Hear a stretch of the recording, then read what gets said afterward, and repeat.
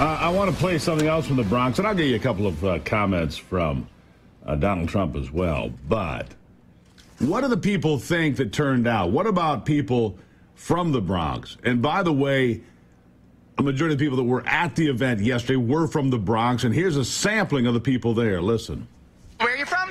The Bronx, actually. I'm originally from the Bronx and from New York. I'm from the Bronx. Right here in the Bronx, New York. This is home, right here. AOC says if you're not a Democrat, you don't belong here in the Bronx. Right. What do you say?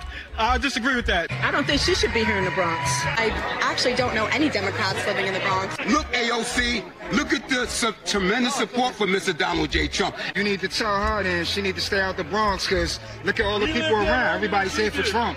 I am a Democrat, and I belong here. And who are you voting for? Donald J. Trump.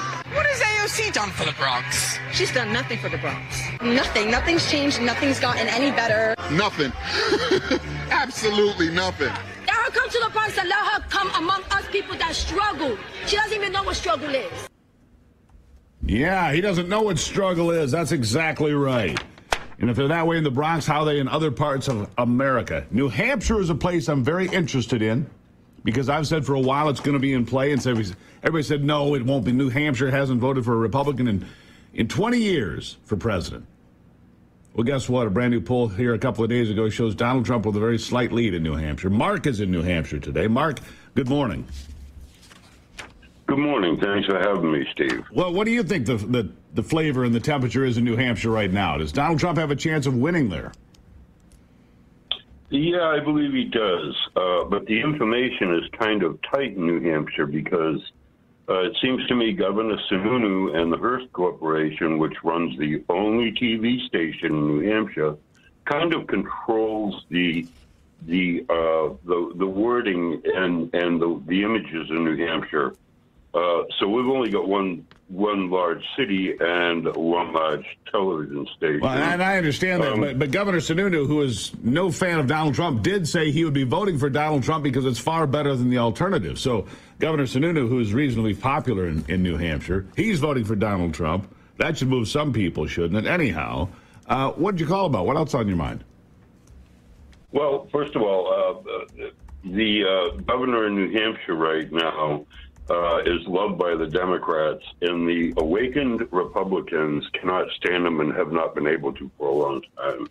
Yeah. But what I did call about was, number one, it's a proven fact now, the oaths of office in our executive administration, when people take an oath of office, they're supposed to, hold their hand up and swear to God and so on and so forth, but then they're supposed to file papers. A lot of them haven't done that. My second concern, and my most important one, is the border. And the reason why is people seem to have short memories. Did not Mr. Obama spend many years giving ammunition and guns to agencies that would have no use for them? Well, of course they have use for them, and he did. The IRS, the ATF, all sorts of agencies have. Heck, the Ag Department has armed agents now. You're exactly right, Mark. Exactly right. And that's pretty frightening, isn't it? Real quick, give me your last thought. Yes. Well, it's a little scary because now we look at all these military-age men coming into the United States. That's okay. I wonder whether enough ammunition and guns to kill all the people in the United States. Well, you wonder why they, look, I don't need the IRS showing up at my house with a sidearm, but they do. Or the Ag Department, but they do. And a whole bunch of other agencies you may or may not have even heard of are all armed, have millions of rounds of ammunition and more. Mark, thank you for calling in today. We hope New Hampshire does the right thing in November. Jerry is in Missouri. No, not much concern about Missouri going red. It will. Jerry, welcome to the program. Oh, Steve. How are you? I am good. It's awfully early, but we have marijuana in Missouri that you can buy, and they have made it too strong. Oh, yeah. Marijuana's really strong. Yeah. I went to college once, I'll tell you that. But what they have out there today is a different animal than what they had out there, 30, 40 years ago. That's a fact.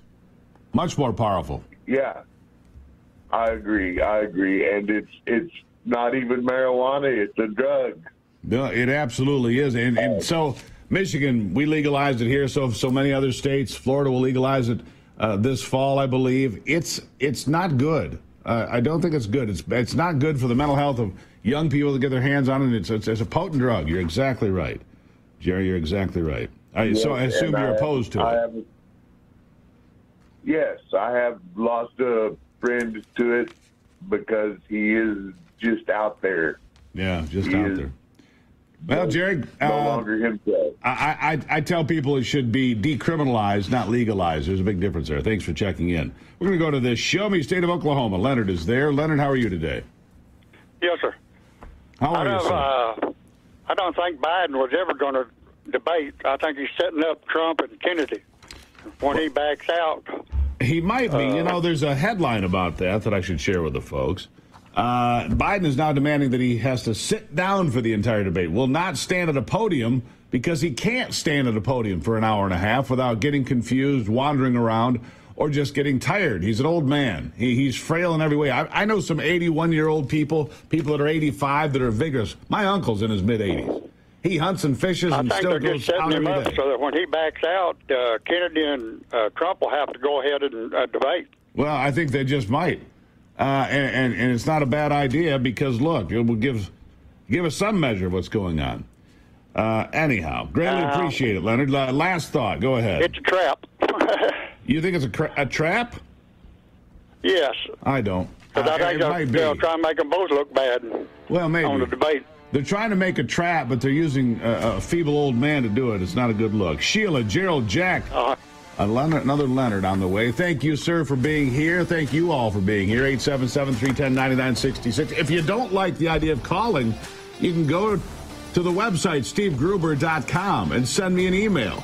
Maybe I'll read it on the air. stevegruber.com. Check it out.